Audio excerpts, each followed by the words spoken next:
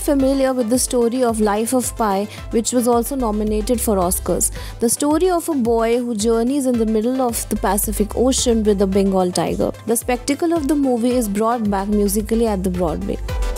Life of Pi, Lolita Chakrabarty's stage adaptation of Ian Martel's poignant 2001 novel premiering tonight at Broadway's Gerald Theatre, is unlikely to produce religious converts and a renewed confidence in the art of puppetry. Starring successful young actor Lehren, who reprises his Oliver Award-winning London performance as the title character Life of Pi, directed by Max Webster, stays closer to the novel, which centers around a sea and, of course, replacing the CGI beast with enough fully articulated, life-size puppets to populate a zoo or at least a lifeboat.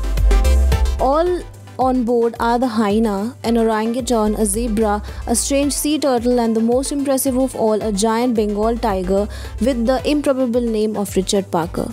How the creatures and young Pi end up sharing a small ship in the Pacific will not surprise you whether you have read the novel or seen the movie. When the zoo's fearsome creatures soon eat each other up, Pi finds himself bullied into a fairly peaceful coexistence as the last man with the feral Richard Parker. Even Broadway audiences, still mesmerized, will love Creatures of Pi, courtesy of Finn Carvelt, director of puppetry and the moment, and his co-designer Nick.